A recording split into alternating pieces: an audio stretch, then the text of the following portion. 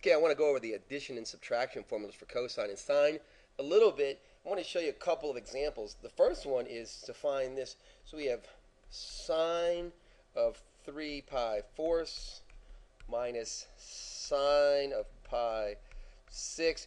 My whole point of showing you this part is just to reinforce to you that you're not all, just because you see a negative sign doesn't mean you're always going to use these formulas.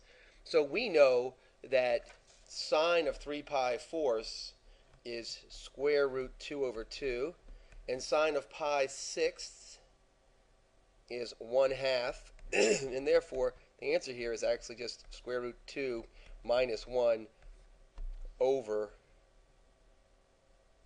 2. That was really easy. So none of this crap was necessary, was it? All right, let's look at a second problem. I'm actually going to erase this if you don't mind. Let's look at a second problem where we do need to pick a formula and then do something about it. So here we go. So in the second problem, we're asked to do this. We're asked to find sine of 7 pi 12ths. And I keep having students ask me, how do I know when I should use something? Well, what is sine of 7 pi 12ths? So I go to the unit circle, I'm looking on the unit circle, and I realize, hey, that's not there. So I ask myself kind of, what do I know? What do I know? And what I decided to use was this. I decided to use sine of 3 pi fourths, because I know that, minus pi 6. And I can hear somebody out there going, Charlie, how would I possibly have picked that? Look, I'm going to repeat to you. It's just a game.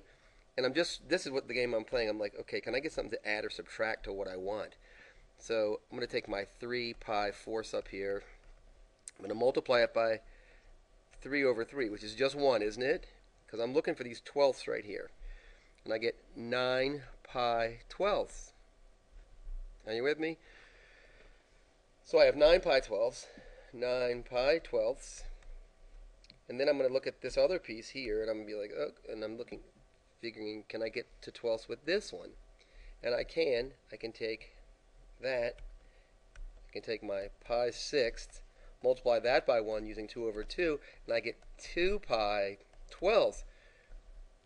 So, and I can 2 pi twelfths, so 2 pi twelfths.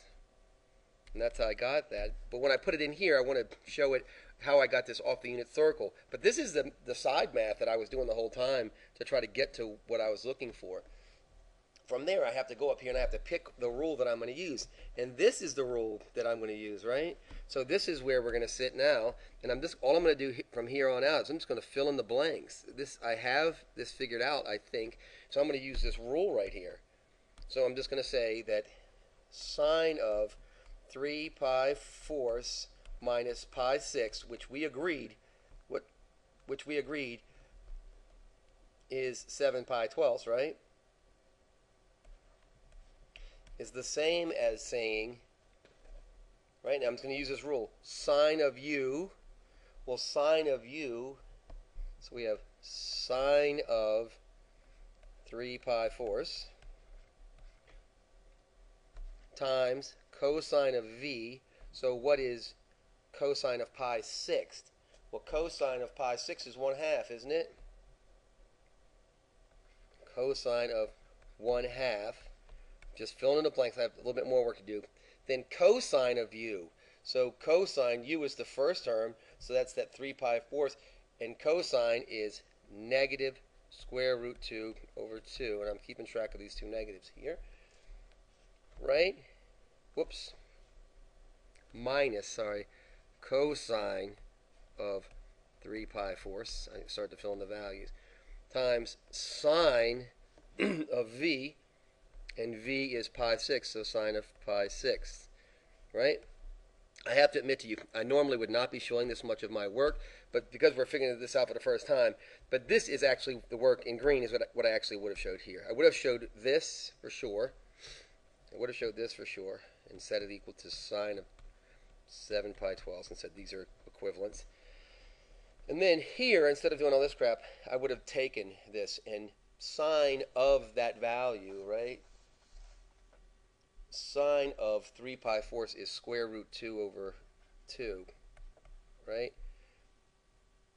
cosine of my pi sixth is 1/2, isn't it? Minus cosine of 3 pi fourths is opposite square root of 2 over 2. And again, I'm keeping track of my negative signs here. And sine of pi sixth is 1/2, isn't it? And it is. So I'm just going to do some math here. Now I'm going to get here square root 2 over 4 plus square root 2 over 4, which is equal to 2 square roots of 2 over 4, which is equal to, right now I'm just messing with this bit right here. So 2 over 4 is 1/2, isn't it? So I take it like that, I think. And there's my final answer. All right? I'm going to just try to reiterate to you guys, this is just a game. And if you're taking it as more than a game, then it's going to be really hard to do. So I'm admitting to you, frankly and honestly, this didn't just pop into my mind. I had to actually work this out a little bit. And how was I working it out? Well, I was working it out, and if you were standing here with me, you'd see I'm standing here in front of a copy of the unit circle, and I'm checking through and making sure I'm doing all this right.